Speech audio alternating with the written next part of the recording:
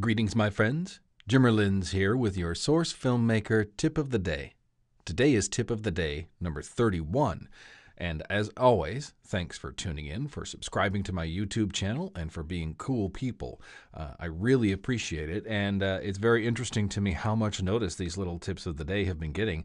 And I've been getting a lot of inquiries from various folks, and I really appreciate it. It's very, very flattering.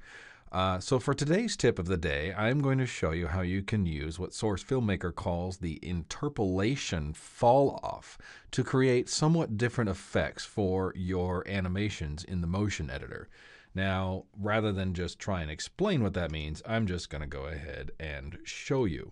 I went ahead and I set up a medic here a little earlier, and I am going to... I want to make his hand come up, or his arm, excuse me. I'm going to make his arm come up, and I'm going to make it come up so that it reaches the maximum at about 1 second. So we'll position the beginning of the selection region here, and then I'm going to go ahead and move his arm, and as we can see, the floating transformation layer turns orange, and then if I play this, we will see that his arm just snaps up, which isn't really what I want.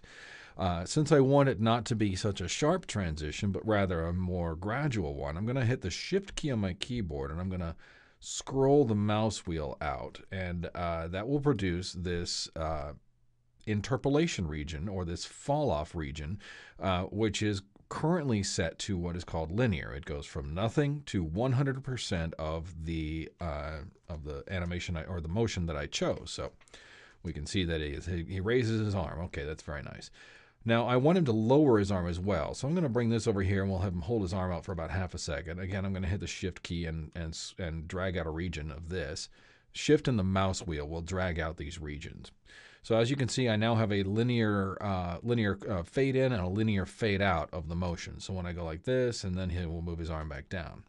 But what if I want it to look a little bit different? Well, the motion editor gives us a few options in this regard, and there are 4 of them.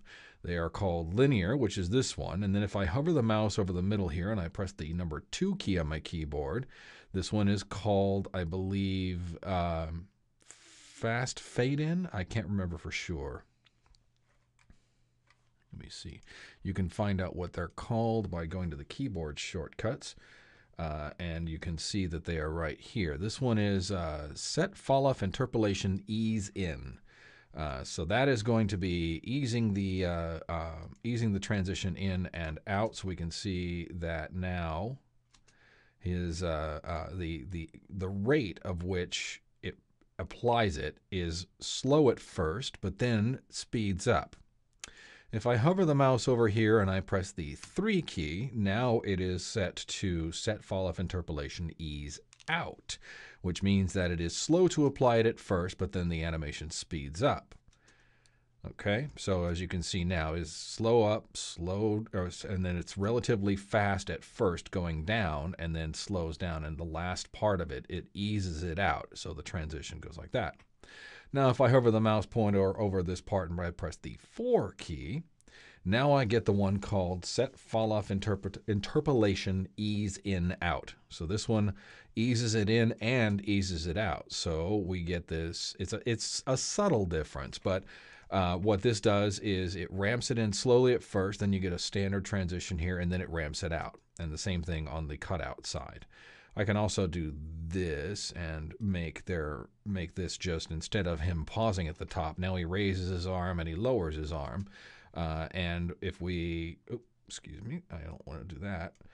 If you hover the mouse over the selected region in the since I've closed it now, oh, there it is.